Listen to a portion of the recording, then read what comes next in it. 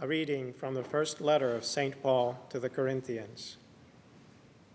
Brothers and sisters, thus should one regard us, as servants of Christ and stewards of the mysteries of God. Now it is of course required of stewards that they be found trustworthy. It does not concern me in the least that I be judged by you or any human tribunal. I do not even pass judgment on myself. I am not conscious of anything against me, but I do not thereby stand acquitted.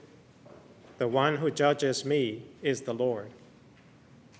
Therefore, do not make any judgment before the appointed time, until the Lord comes. For he will bring to light what is hidden in darkness, and will manifest the motives of our hearts. And then everyone will receive praise from God. Verbum Domini.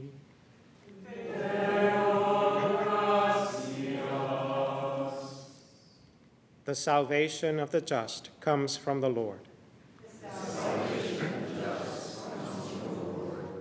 Trust in the Lord and do good, that you may dwell in the land and be fed in security. Take delight in the Lord, and he will grant you your heart's requests. Commit to the Lord your way. Trust in him, and he will act. He will make justice dawn for you like the light. Bright as the noonday shall be your vindication. Turn from evil and do good, that you may abide forever. For the Lord loves what is right, and forsakes not his faithful ones. Criminals are destroyed, and the posterity of the wicked is cut off.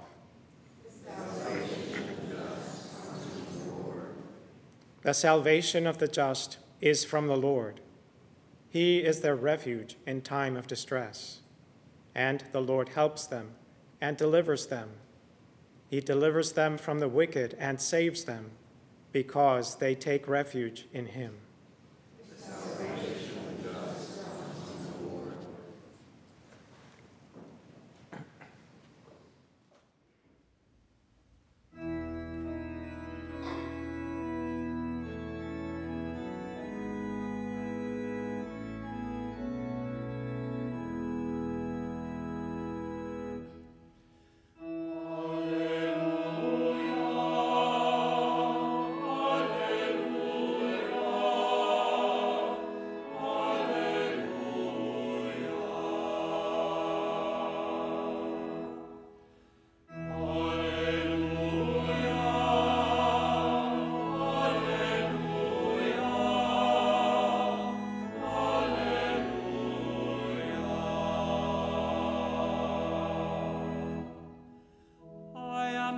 Of the world, says the Lord.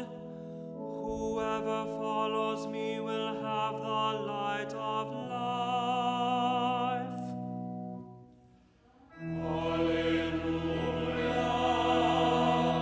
alleluia,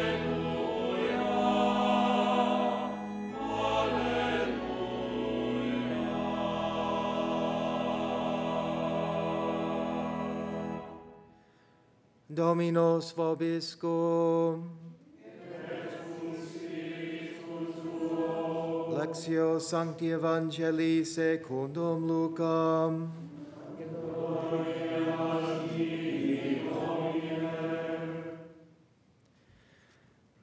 The scribes and the Pharisees said to Jesus, "The disciples of John the Baptist fast often and offer prayers, and the disciples of the Pharisees do the same, but yours eat and drink." Jesus answered them, "Can you make the wedding guests fast while the bridegroom is with them? But the days will come when the bridegroom is taken away from them, and then they will fast in those days." As he also told them a parable, "No one tears a piece from a new cloak to patch an old one, Otherwise, he will tear the new, and the piece from it will not match the old cloak. Likewise, no one pours new wine into old wineskins. Otherwise, the new wine will burst the skins, and it will be spilled, and the skins will be ruined. Rather, new wine must be poured into fresh wineskins. And no one who has been drinking old wine desires new, for he says the old is good. Verbum Domini.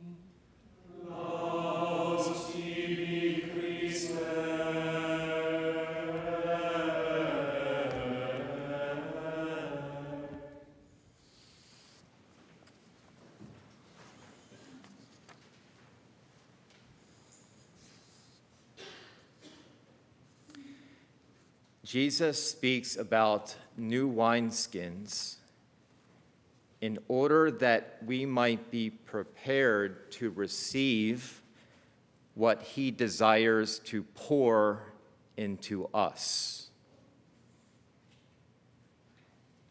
Romans 5:5. The Holy Spirit is poured into us. The imagery of what happens to us when we receive the sacrament of baptism. But even more than baptism, all of the sacraments. The sacrament of charity in the Holy Eucharist.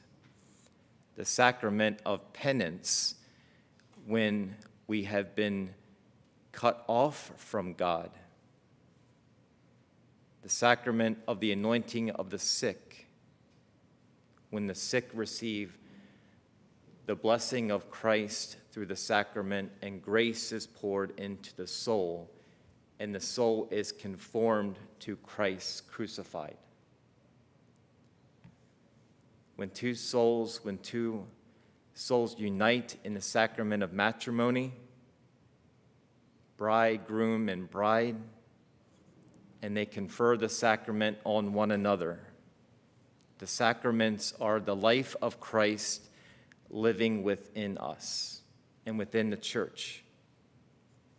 This new wine, this new share in divine life brings about transformation in the human soul. In Psalm 51, we pray, "A pure heart create for me, O God, put a steadfast spirit within me. Do not cast me away from your presence, nor deprive me of your Holy Spirit." And these words are from the prophet Ezekiel, chapter 36. "I will sprinkle clean water over you and cleanse you from all your impurities, and from all your idols I will cleanse you. I will give you a new heart, and a new spirit I will put within you. I will remove the heart of stone and give you a heart of flesh." This is the desire of our God, to renew us, to transform us. In his life, death, and resurrection, the Lord Jesus restores mankind. In other words, he's not in the business of sewing patches. He doesn't do patchwork. He wants to renew us and to restore us. As followers of Christ, there are times when we fast and times when we feast. We rejoice in our relationship with Christ, but at the same time, we mourn for our sins. Only in Christianity can there be true contrition for our sins and rejoicing at the same time. They can coexist in Christianity, mourning our sins and rejoicing in our salvation. Fasting and rejoicing are part of the Christian life. In the gospel, John the Baptist's disciples were concerned that the disciples of Christ were not fasting. fasting was considered one of the three most important religious duties, alongside prayer and almsgiving.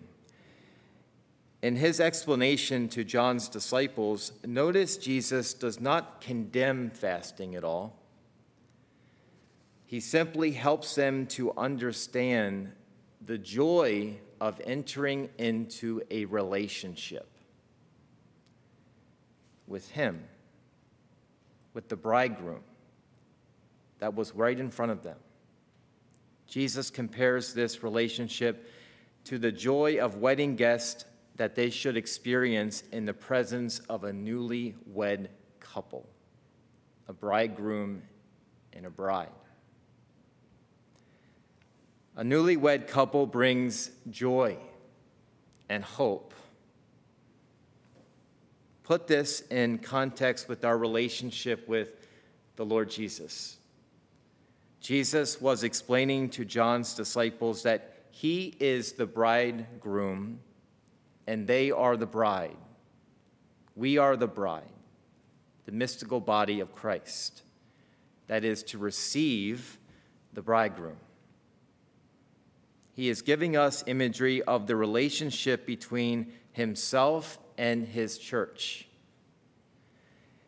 In this specific gospel passage, Jesus encourages John's disciples to follow him, meaning entering into a new type of relationship with him. Jesus clearly says that when the bridegroom is not here, there will be a time for fasting. That is, when he is ripped away. The imagery, the verbs in Greek speak of the Garden of Gethsemane and also in him being taken away into heaven, as then the type of verb being ripped away. That's when the bridegroom will be ripped away and entering into the veil of eternity. Then there will be a time for fasting when the bridegroom is taken away.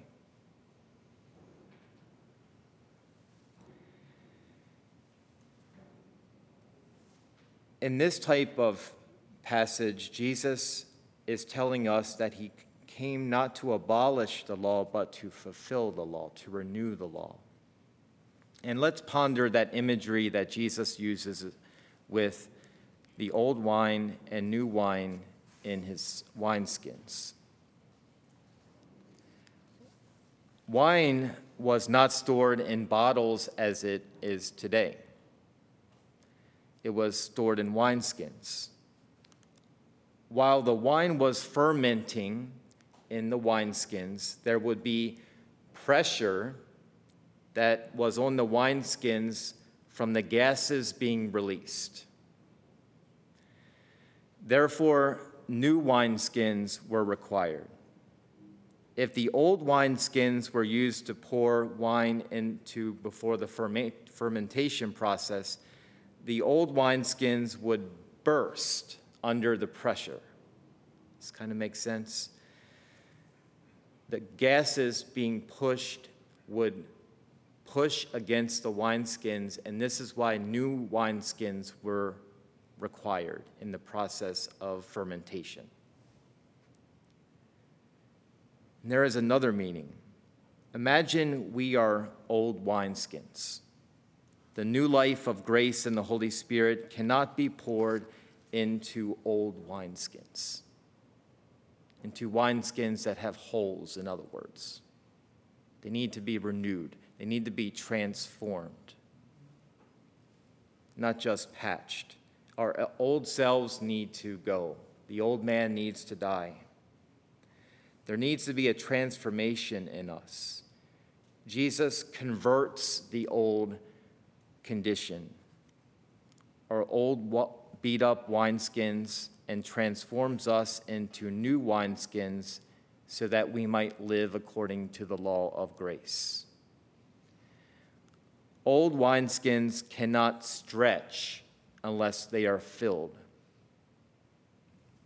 When the Lord fills us with his gifts, that is grace, his divine life, the gifts of the Holy Spirit, the fruits of the Holy Spirit, we can enter into this new type of relationship with him.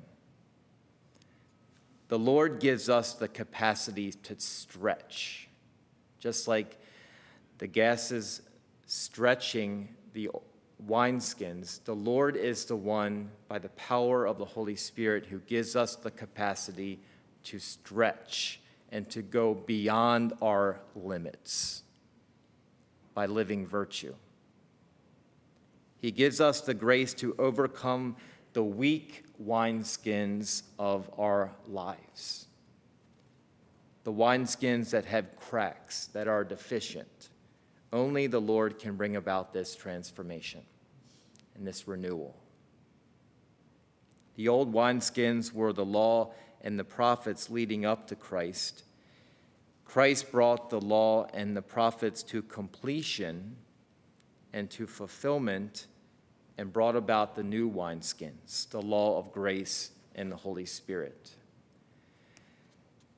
Question for us might be, what do our own personal wineskins look like? The letter to the Corinthians says that all will be brought into the light. In other words, God sees everything. Only by faith and repentance can the Lord transform the old into the new. Sometimes that begins with a very good confession. If you've been away from confession for a while. Today is First Friday, and so it gives us a particular attention to the Sacred Heart of Jesus. His sacred humanity is the new wineskin that the fullness of God resides bodily. In the late 1600s, a nun in Pré-le-Monial, France, began to receive revelations from Jesus about his love, and that his love was a consuming fire, and that he desired that his love be given to souls, that they might be transformed, and that souls might approach this burning furnace of charity. And for over a year, Jesus would reveal the love contained in his Sacred Heart to St. Margaret Mary Alacoque. Our Lord taught her, by her own love for him and his heart, that she could make reparation for all of the indifference, ingratitude, irreverence, sacrilege being committed in the world. Now, what does this mean practically? By our love for Jesus, by our fervent love of him, we make reparation for damage, for sin in the world. By coming before the Lord in all sincerity and opening up your heart and asking for transformation, God is pleased. God desires to renew your wineskin. God desires not simply to just patch the holes, like we would sometimes rather do, not put in the hard work and effort of conversion and transformation. But he desires change, reparation.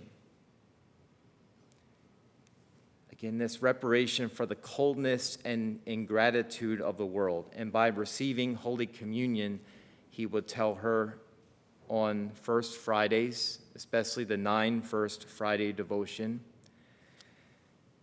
with loving devotion that we praise and thanks God, give thanksgiving to God and adoration to God for all of the praises that is due to him as God. Jesus revealed to her how he pained when he was received in the sacrament of his love, in the Holy Eucharist, when people receive him with indifference, irreverence, sacrilege, coldness, and even scorn.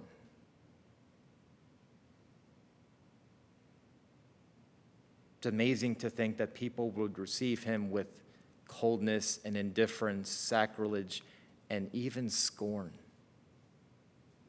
That is hatred. Not accusing anybody here this morning of doing that, but this happens. This happens. And by our love, by everybody in this church this morning, making reparation and receiving the Lord God with love and asking him to renew that love within you, you make reparation for all of the indifference in the world, for all of even sacrilege committed in the world against the Holy Eucharist. When we receive Holy Communion today and every Holy Communion of our life, may we receive with all of the love and devotion that we can possibly muster, making room for the bridegroom Jesus, who doesn't want to do merely patchwork, but he wants to renew us and to fill us with his divine love, with his own heart, that we may love him back with the love that he has put in us. Most Sacred Heart of Jesus, have mercy on us.